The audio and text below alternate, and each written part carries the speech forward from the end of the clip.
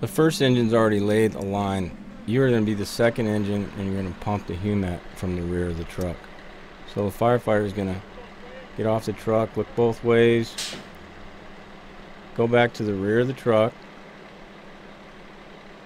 disconnect the reducer from the main intake, connect the soft suction. You can extend the soft suction out, come preferably to the engineer's side of the truck and guide the engineer. As soon as you got enough line but not too much as to not cause any kinks, you're going to motion the engineer to stop, vocally and with a hand signal, stretch the line out. In this instance, we're going to use a section of supply line so that you have enough line to go from the discharge to the Humat valve. The firefighter is going to look behind him, make sure it's clear, pull off one section. Either the engineer or the firefighter can take the female or male side. In this instance, the firefighter is going to connect the female in to the number 3 discharge. You can use whatever discharge you wish, 1 or 3 on this truck. Engineer is going to pull the line out so there's no kinks in it, connect to the bottom of the Humat valve.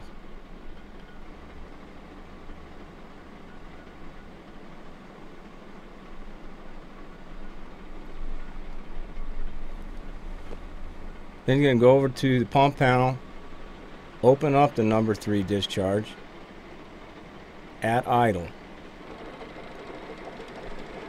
The reason we do this first is to not rob water from the front truck. Then he's going to make the changeover on the Humat. Go over the pump panel, bleed the air from the rear main.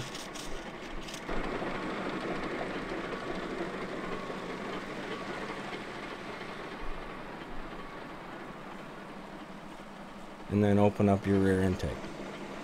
Now you have water.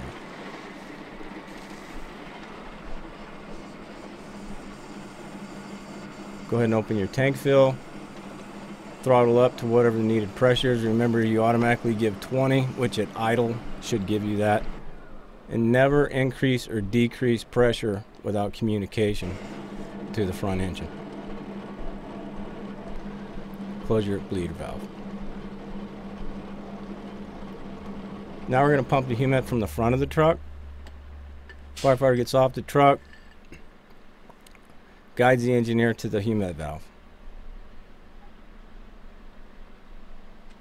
Gives them the signals, hand signals and vocally. Connects up to the front.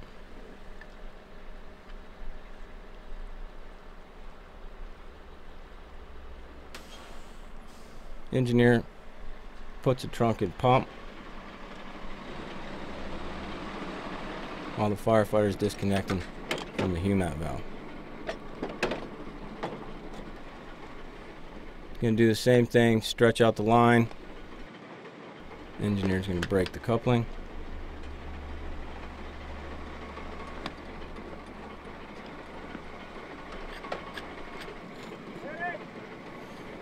Engineer then goes to the Humat valve again. And this hose leg connects to the bottom of the Humat valve. Flakes the line out. Remember, when you flake the line out, make sure that you're away from the line when you intend to charge it.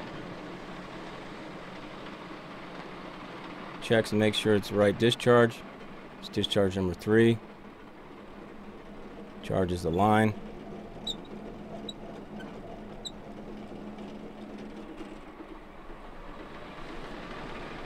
Again, that's at idle when he charges the line.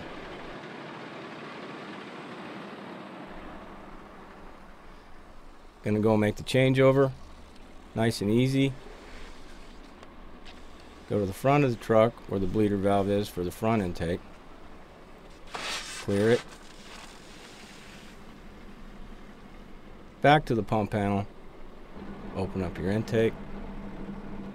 Remember, when you open these electronic valves, Hold them for about 1 to 2 seconds after they turn green. Make sure they're fully open. Crack your tank fill. Throttle up to the needed pressure,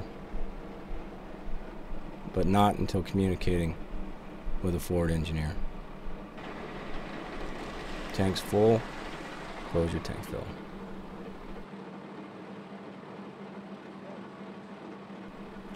Alright, so a lot of you guys haven't seen the Pierce trucks.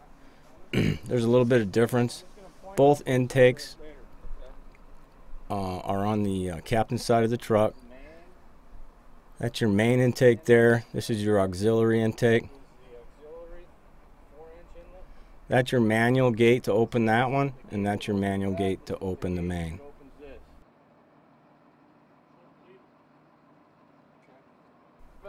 There's your bleeder valve for the main. This is your 4-inch. And your bleeder valve for the auxiliary. Again, that's your bleeder valve. Water will come out right there.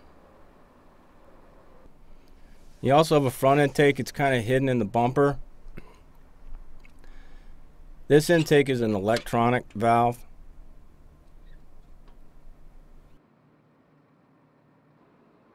And that's operated from the pump panel. Just like on the other trucks. Yeah, you open and you close. Sometimes the engineer will have to make this connection and pump the Humat by himself if the other 3 members had to go into the fire or up to the fire. So this is why it's important when the first truck lays a line to flip to skip, so that the line isn't in the street, because somebody could get hurt.